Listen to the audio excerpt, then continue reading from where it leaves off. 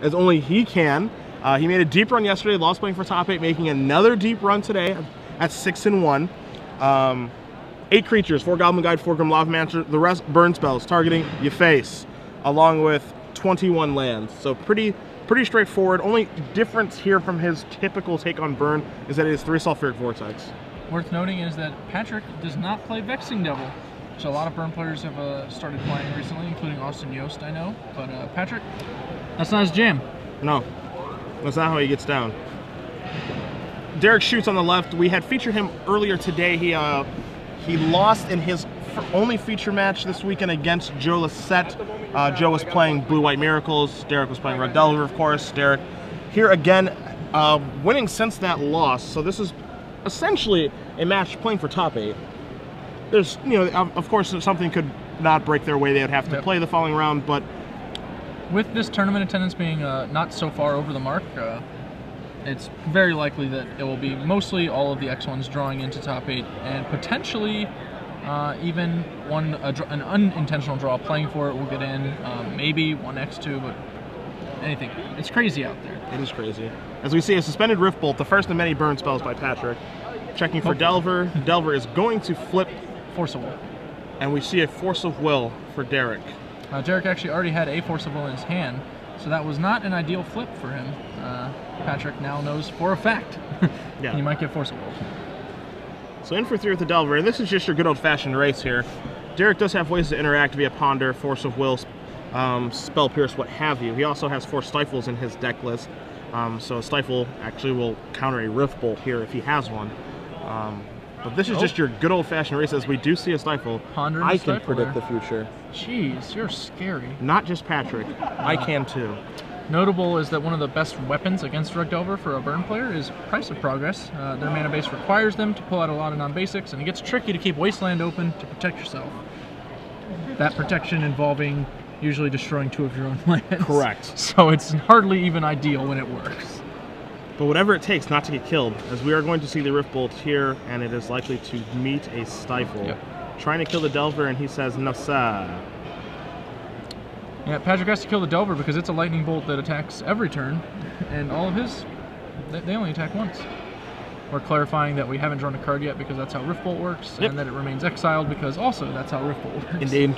Very, very confusing card, isn't it? We'll see what Patrick can set up here. He does have 4 Price of Progress, as you mentioned, in his deck list, so he's going to have to find a way to fight through these Force of Wills and everything else that Derek has going on, all the permission that he has, so he can continue beating down with the Insectile Aberration. Solving the puzzle, as it were. Derek's hand appears to be pretty strong. He's got 2 Force of Wills, a Delver of Secrets, and a Nimble Mongoose alongside a Fetch Land. With that kind of a grip, you can hit Threshold in short order, turn this clock into a real speedy one. Patrick's doing a little counting, figuring out what happens every time a Delver of Secrets attacks him. Yep. He's good at counting in 3s. So. Yeah, he's learned. It's a skill that he's learned. As he is moving and grooving here, trying to figure out exactly what he's going to want to do. We're going to see a Flame Rift here from Patrick. Deals 4 damage to each player. For those of you guys who are not familiar, at Sorcery Speed, a common from Nemesis. Not often seen. That's going to knock each player down 4 life. We'll see a Delver come across here.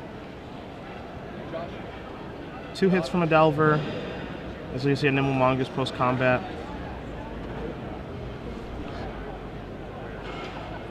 And that's it. Patrick's not above conceding. He knows the Force of Will's there. And burn, it can take a while to win games, so you really want to make sure you conserve the clock.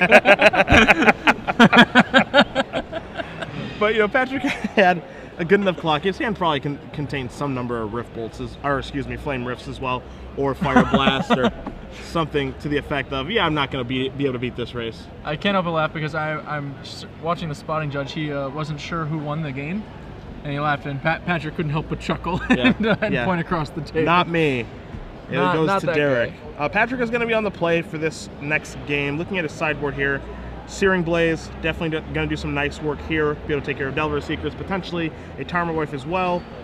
Also, you're going to find 4 Vexing Shushers. Not sure if those are going to come in or not, but he primarily has those for the counterbalance matchup, but Rug does have some counter magic, and Vexing Sush will be able to dodge that. I think and I attack like for them 2. fine. Yeah, like it attacks for 2, and yeah, I think I'm actually into these Vexing Shushers. I'm not entirely sure that Sulfuric Vortex or Flame Rift are where you want to be in this matchup. Yeah, so. that's very fair. Flame Rift is an incredibly dangerous card in this matchup.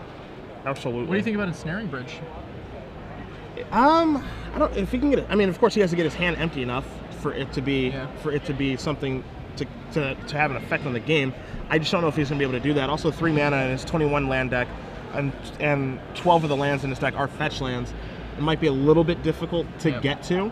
Getting it through Spell Pierce is probably impossible, and getting it even through a Daze is going to be tough. So I don't think we'll see that card, but it is in the deck. Over on Derek's side of the board, he's got a pair of Fork Bolts. I imagine he'll probably bring in those, just because they're pretty good. Spell Pierce also quite strong. And he doesn't really seem to have much else though. You can.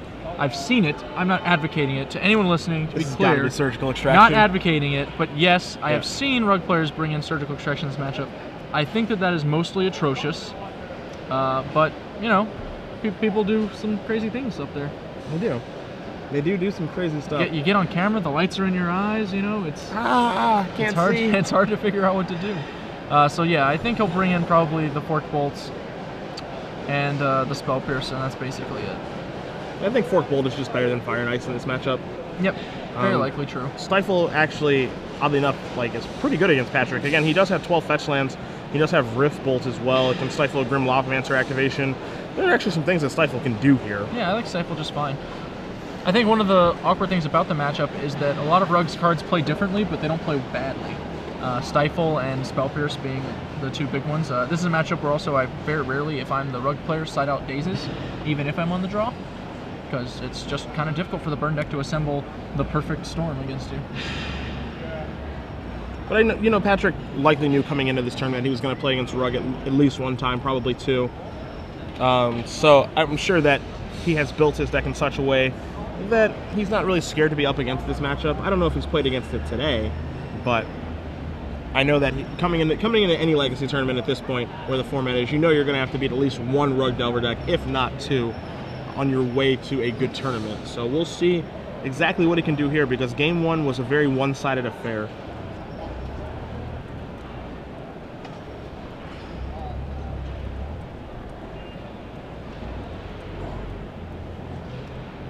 So each player shuffling the other's deck. We're going to see Patrick on the play this game with his jolly nature and his burn spells.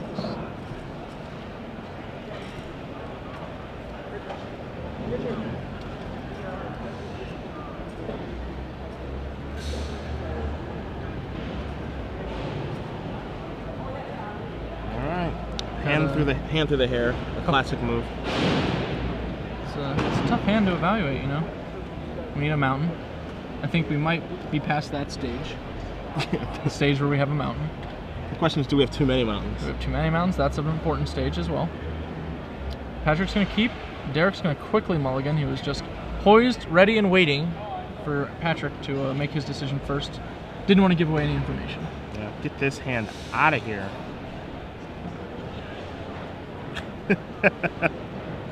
Cedric and I have a mutual horse in a online PTQ right now, actually. John Cuvalier, better known online as Gosu, is, I believe, in the finals, or potentially has competed in the finals. He winner! Won! Winner! Winner! He won! John Cuvalier, congratulations.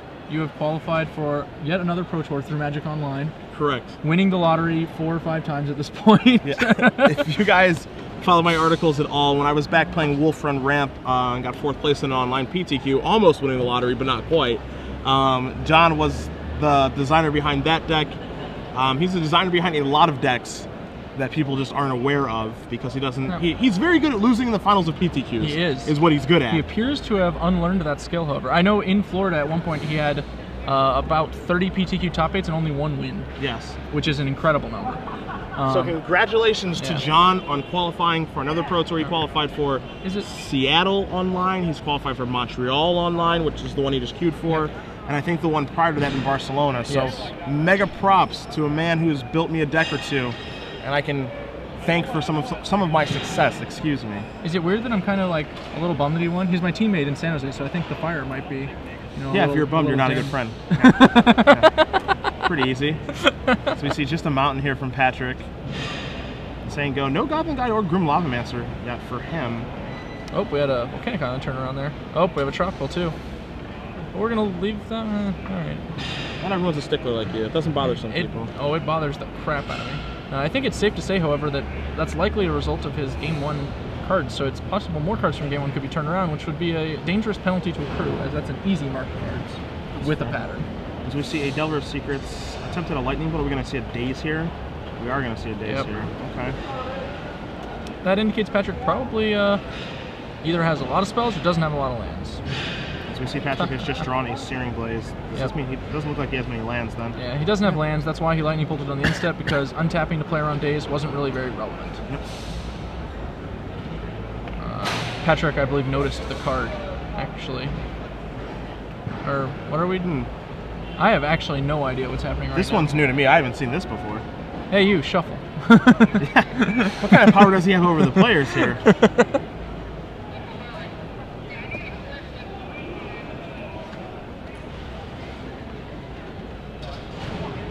Okay, Derek saw an extra card while he was drawing. Okay. As we see Brainstorm flipping over the Insectile, the Delver Secrets into an Insectile Aberration. 2 blind flips for Derek. He's winning those coin flips. Yeah, Magic's easy. Magic is not easy, Sandra. It's incredibly difficult.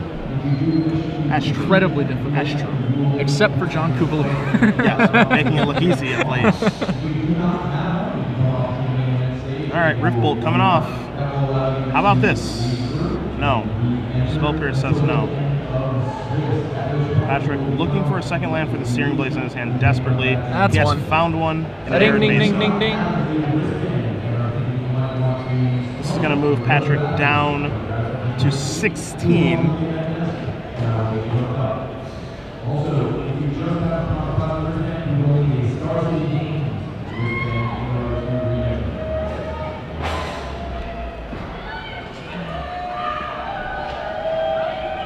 And we're going to see a Searing Blaze right now. Kapow! Yep. No Force of Will, no problems. Yep.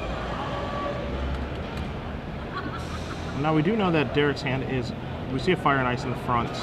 He just did draw a Wasteland as well, which is completely dead against Patrick's deck. It does tap for mana, of course. Yep. And we will see a Brainstorm here. 1, 2, saw a Nimble Mongoose, a Green Sun Zenith, and a Ponder in that Brainstorm. What I don't That's see... pretty good, but he has no green. Yes. What I don't see is a fetch land or any way to cast those green spells in his hand. Yep. He's going to probably... I imagine he'll throw back Fire Ice and the Green Sun Zenith, probably. Planning to draw the Fire Ice. Alright, both green cards are going to go away. Both green cards are going to go away, okay. See a Wasteland, he's going to pass it back. That's interesting. I'm not sure why he's holding the Fire Ice. I think he knows at this point Patrick does not have a Goblin Guide. So it's only really if he draws one, and we have a bunch of burn spells in our hand still.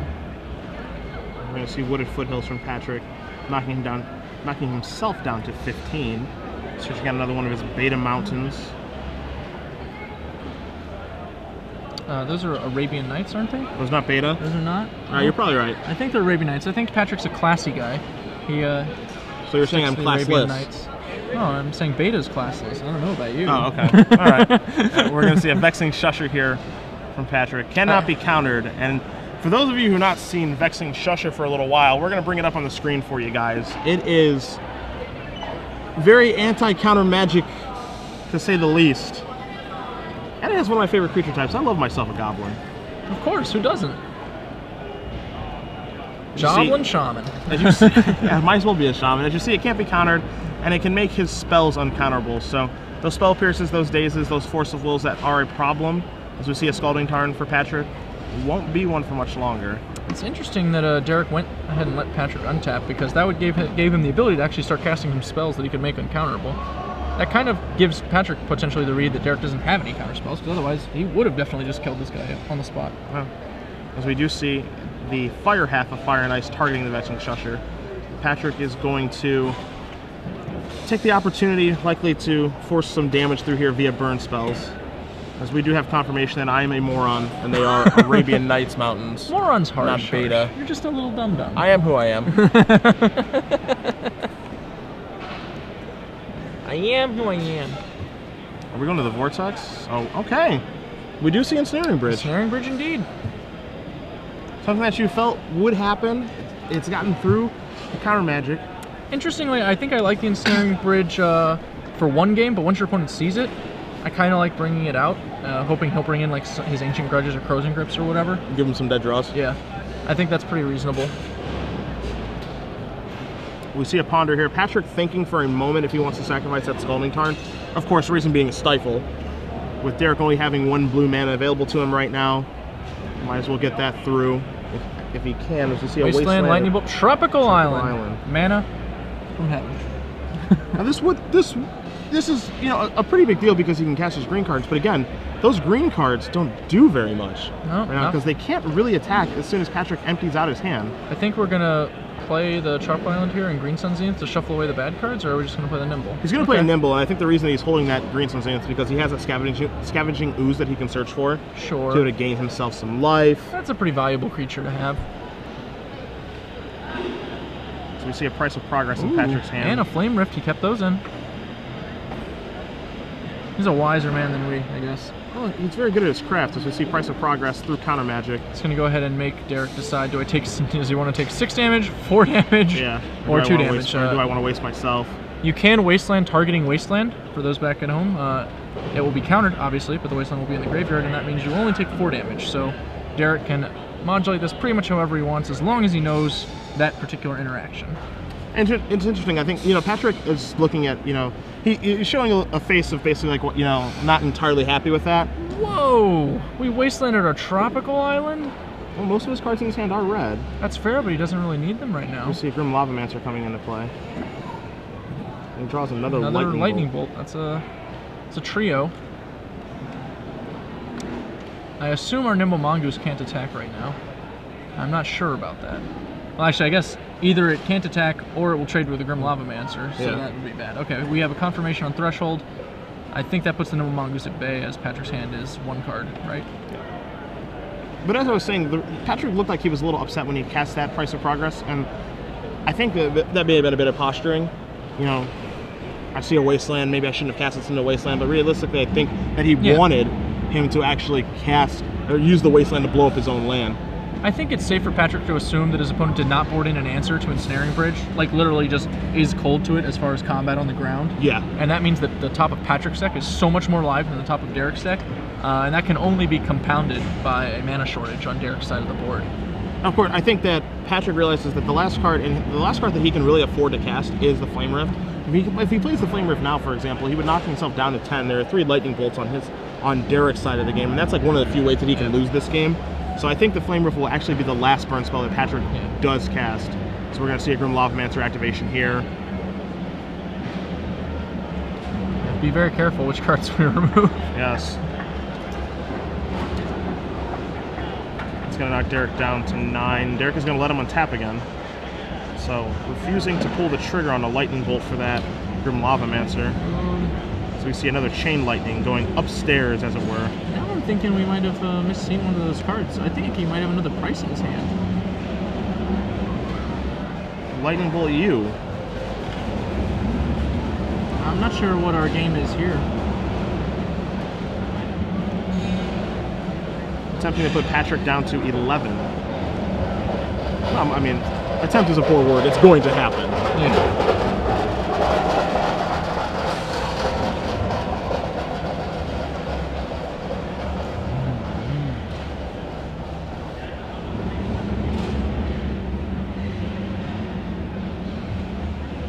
Patrick is responding with a price. Yep, we missaw a card. Okay, so this is a Price of Progress. Thinking maybe we thought the Grim Lavamancer was a Flame Rift in retrospect. Sure. But yep, we're gonna respond with Price of Progress. Once again, put our opponent to the test. Yep. And our opponent does not want to. He doesn't want to take the test. Not interested. So Patrick Sullivan ties up this match. We're going to be moving over to Game 3. Derek Schuetz will be on the play this game. And he's going to the sideboard. He's going to the sideboard. He is. I think we might be seeing an Ancient Grudge or a Crows Grip coming into the deck. I got a feeling maybe Patrick is going to be going to the sideboard too now. I see. All right, that's a Lightning Bolt that's clear there. And it looked like he pulled out a couple of cards. Patrick not going to re-sideboard. Just going to basically say, Derek, if you draw the Crows Grip or the Ancient Grudge from my Ensnaring Bridge, so be it. It's interesting. I kind of wonder what he sideboarded out for them, to be honest. Probably the Flame Rifts, as the Flame Rifts and the Vortexes. You can't keep in Vortex and Bridge, right? That's just too much. No, I think that's too much, yeah. So, let's see. Looks like he decided to keep in a Stifle. He was considering siding one out. He's taking out a Ponder. All right. Another? I think that was another Ponder. I'm not sure. I definitely see an Ancient Grudge. Yep, Ancient Grudge, Crozen Grip. Yep. Had a feeling those boys were going to come in. That's not much of a surprise. Nope, there they go. And I believe he sided out potentially 2 Ponders to make room. I'm not sure if I agree with siding out Ponder. While it's true that it's like one of your slower cantrips, you really want to use it to find a lot of your important spells. One of the reasons this deck is good is it's so excellent at finding the important cards. Yeah. It'll be interesting to see if that decision comes back to bite him without being able to manipulate his deck very well. This deck can have mana problems. It'll be interesting to see if this, how this is going to work out. Oh, he's going back in and he's taking out one of those Fire Ices. I think I like that. Looks like he's taking out both Fire Ice. Okay, I prefer that vastly. What do you think about Force of Will in the matchup? I mean, Force of Will is going to deal you 1 versus, like, either you're taking 3 or you're going to take 1. It does cost an additional card, of course, but I think simple math, just Force of Will, take 1. Do I want to take 1 or do I want to take 3? It's basically how I look at it. But also in these sideboarded games, it can also counter a back-breaking ensnaring bridge now that we've seen that. So I think he's going to want to leave it in some number. I'm not entirely sure if 4 is the correct number, but he's going to want to have some in his deck. Yep, I agree with that. I think that Force of Will, especially once you see Ensnaring Bridge, is a very viable choice to just keep in your deck. Interestingly, I think Derek mostly boarded out his Stifles, going through his sideboard. I saw him fanning it out, and it looked like he had more than a couple copies in there. So okay, it's not much of a surprise to me. I mean, they're good, but it seems like he does have some better options. Really, like, a lot of your cards apply in a lot of directions. You just got to pick and choose your battles. As both players are shuffling here for Game 3. Derek, again, will be on the play this game, which does seem quite important. It's going to be also relatively important for him to start with a Nimble Mongoose instead of a Delver Secrets, in my opinion, just because Nimble Mongoose, obviously, something that Patrick cannot kill. Delver Secrets is something that Patrick can interact with. Yep. That was one of the largest problems I had when I was playing Blue-Red Delver in Legacy. Nimble Mongoose, very dangerous. Delver Secrets, not so bad. Yeah.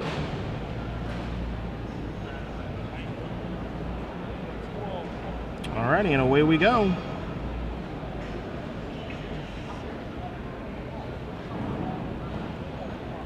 See a Crozen Grip, a Delver, a Tropical Island, a Delver, and a Tarmogoyf, and a Wasteland, and a Stifle. Well, that's a pretty good hand. That is a pretty good hand. Don't have any red mana, but we don't really need it either, so that's nice. Yeah. We've got one of the Abong brothers. I believe that's Jason Abong. It's hard to tell, what with them being twins and all. Jason Abong, if that is in fact him, was playing down for top 8 this round, and may have locked with a win. Well, we do not see Delver Secrets, but we do see a Grim Lavamancer. That's peculiar. That's interesting. He was trying to basically get him with the Stifle. I think that's a little bold, Cotton. I'm just gonna say it. Let's lead Delver. And see, now this Delver is very awkward, right? Like, now you're not gonna really be. You're not gonna see a Stifle on a fetch. We just line played now. a Delver Secrets against a living Grim Lavamancer. Like, now there is a Stifle for a Grim Lavamancer activation, but again, not only if we give him the opportunity. Yeah, again, it happened to Patrick in the first game, so it's at the forefront of his mind. Well, he may be a little landlight himself from the looks of things. So we're going to see a Lava Spike here from Patrick. I assume that's going to preempt an attack. No. Oh, we're just wow. Yeah. We just have it all. We have a fetch land. Hand me off. And we are almost certainly going to see that that Delver Secrets go bye-bye. Patrick's mama didn't raise no fool. That's right. Get that out of here. Next creature, please. As Derek draws a Nimble Mongoose for the turn. Now Derek's mana base coming back to bite him a little bit here. Yep. 2 Wastelands and just 1 source of colored mana.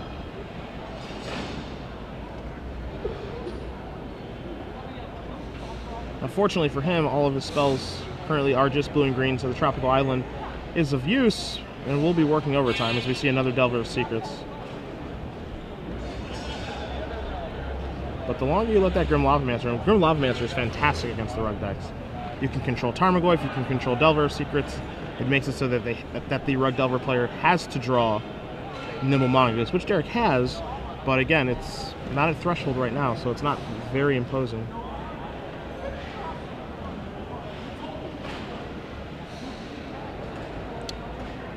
Another spike of lava. Yep, another spike of lava. How much is too much of a good thing? Upstairs we go. Oh.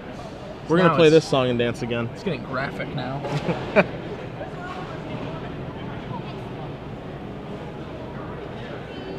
Another mountain. Not letting your Delver do anything. Absolutely not.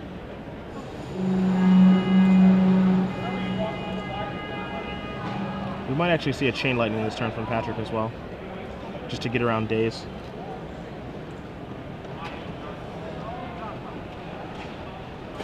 Okay, we're just going to see a Lava Spike. Well, if we had a Lava Spike, that's obviously the clear one to lead with. Yep. And now, pew! Get those sorceries out of here. Tarmogoyf Insurance, of course, wanting to keep it as small as you can. We see a Brainstorm here for Derek. He's going to go for it. Hit 1, Daze, Zenith, Tarmogoyf. Ugh. So now... This looks really grim now. Yes. We're very far behind. It's going to be difficult for us to even start attacking before Patrick's threatening lethal damage just with a Grim Lavamancer, much less like, you know, real dangerous cards. And now Derek, you know, he has a Wasteland in his hand, and he realistically can't play it because of Price of Progress. If he plays it, the thing is, I think you do play it just because it's a free roll in play, like it can destroy itself. This is kind of making me think Derek doesn't know about the ability to use Wasteland to destroy itself. Sure. Because if it's in play untapped, it really doesn't matter that it's there. As we see a Chain Lightning from Patrick and Grim Lavamancer getting busy attacking. Shh, shh. Yeah, and now, and I've been shushed. I've been shushed by Glenn. So that Daze doing next to nothing, but we are likely going to see a Tarmogoyf this turn. Yep, but at this point, I'm not sure what we can really do. If he plays the Tarmogoyf, he'll have to pop his Wasteland on himself in order to protect it from the Grim Lavamancer. Yep. Otherwise, the Grim Lavamancer will simply remove the cards to kill a 1/2 Tarmogoyf. Squire is not legacy playable these days. Not now, not ever. Looks like we are going to be seeing... Okay, we can see a Zenith for... Zenith for 2 here. I don't know what we're getting. A Scavenging Ooze. Yeah, it's just going to die. Yeah.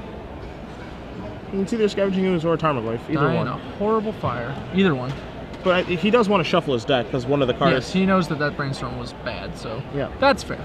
I'll give him credit on that one. I did not appropriately consider how terrible our top card was and how much we needed to shuffle. There's the old 4/5 Tarmogoyf box. That's, huh? 4/5 seems a little high. Since we have Creature Sorcery Land, it's a 3/4. Come on Unless now. there's something off the screen we can't see. Pretty sure that's a 3/4. Oh, is there a Brainstorm? I think we might be missing that Brainstorm. Okay. Yep, that's our bad, guys. Fell off the screen, and then we forgot it existed. Well, we're not going to Grim Lavamancer that. We're Grim Lavamancering you. Yep. We're going upstairs. That's where this Chain Lightning is going to. That seems likely. Up top. Daze. We'll pay. This will grow the Tarmogoyf. We can pay through that, or we can pay through Shusha.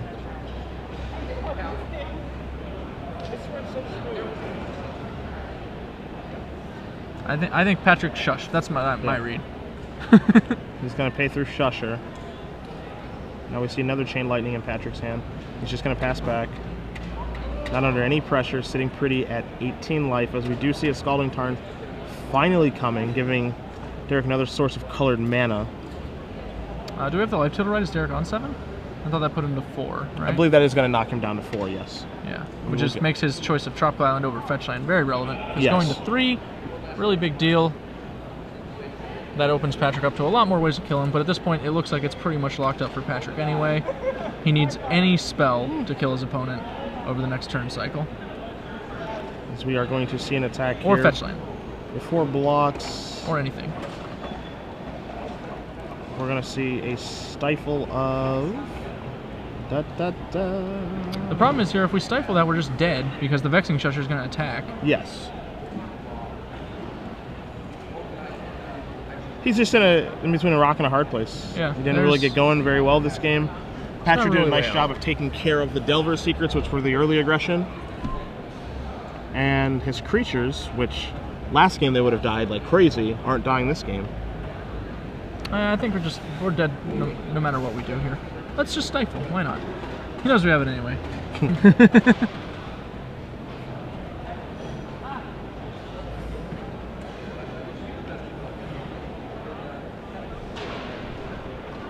Stifle the activation. I think that's fine.